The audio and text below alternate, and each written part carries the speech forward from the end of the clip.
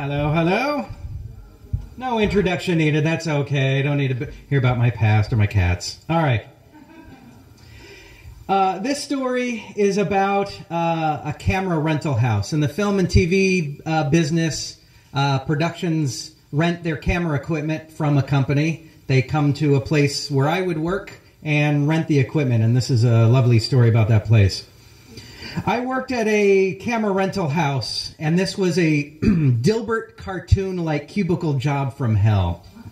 For management, an atmosphere of every man for himself. And my boss, a 5'6" middle manager just outside the upper crust with a chip on his shoulder bigger than he was. I was always good in all the jobs I had my whole life. I worked hard, played by the rules, helped my co-workers, did my best to surpass my boss's expectations, and I always left on a good note. What was it like working there? Let me tell you. And I'd like some musical accompaniment while I tell you. That's okay. To protect the guilty and for my safety, let's call my former boss, not by his real name, let's call him Satan.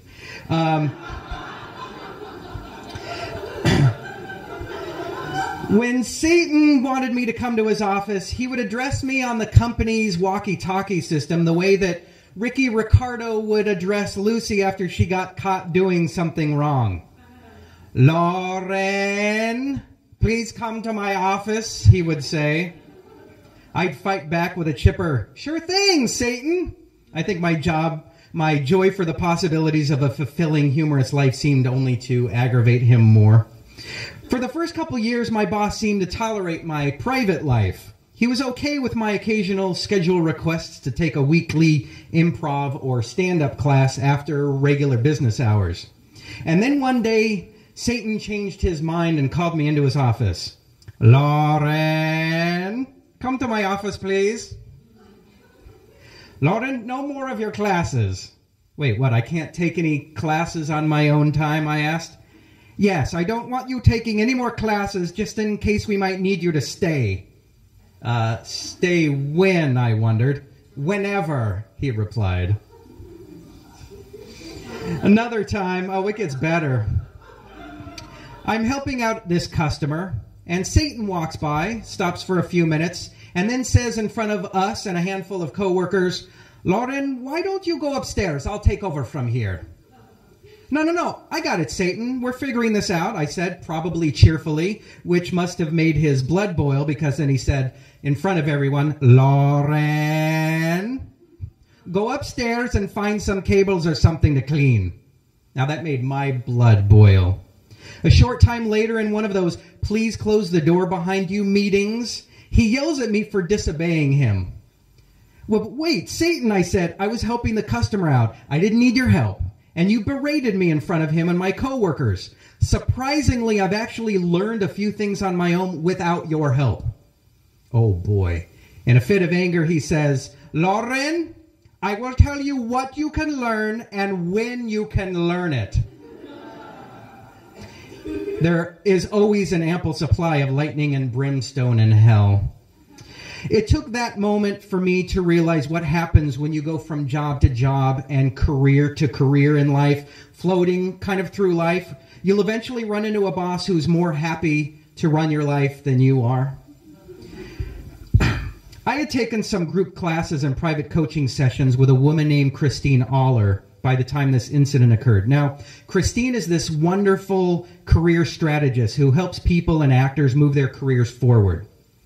On January 15th, 2011, because that's the anniversary that I will always remember, I met with Christine for 3.5 hours where she helped me craft an escape plan from a job I hated. Some of you may have remembered the movie Shawshank Redemption. My job was Shawshank Redemption, my boss, the warden. I was Andy Dufresne, and Christine Aller was the inscription that Red carves out on the ceiling, the one that said, get busy living or get busy dying. Visa. That was Morgan Freeman. Okay. All right.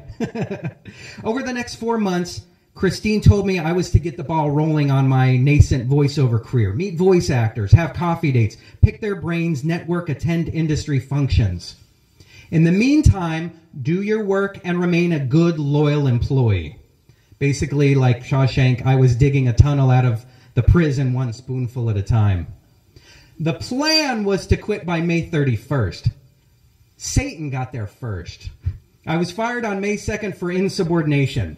Damn, they fired me before I could quit. Damn you bastards!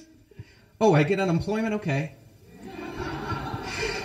My 3.5-year crawl through a storm drain full of shit was over. Most importantly, I was leaving that job and that career with my feet already firmly planted on the ground towards a career in voiceover. That was the first of my toughest challenges. So why did I pick voiceover? Well, a girl on a student film I had worked on 5 years earlier mentioned that she had taken a voiceover class once. I loved cartoons. It sounded cool. And I once auditioned for a voiceover project at a children's educational software company my wife worked for. I met the teacher. I took the voiceover class, and I liked it. Magical. Not one of those something I always had to do my whole life kind of things. Less than 2 months after getting fired, I got my first paid voiceover gig. My second voiceover gig, I love this, dubbing voices on a Chinese martial arts movie called Triad Wars. I was doing voices on a frickin' kung fu movie. It was great. Here's my full circle moment. Shortly before I got the job at this camera rental house, I worked on a movie with a friend of mine. And on the first few days of shooting, we were shooting at a carpet store in the valley where the main character movie works. It was his boss, played by a man named Jerry Lambert, whose improvisation in those scenes was so funny, so amazing, and so awe-inspiring. It was at that moment when I realized that I was working on the wrong side of the lens. Instead of being behind the camera, I wanted to be in front of it. Fast forward to 2013, and I get the opportunity to do an improv jam with a bunch of big-time A-list cartoon voice actors. And guess who walks in the door? Jerry freaking Lambert, the guy from the carpet store scene that we shot 6 years earlier. So I've come to realize that all those years in production that I did, I was working close to the limelight because I was too scared to be in the limelight. But not anymore. Thank you.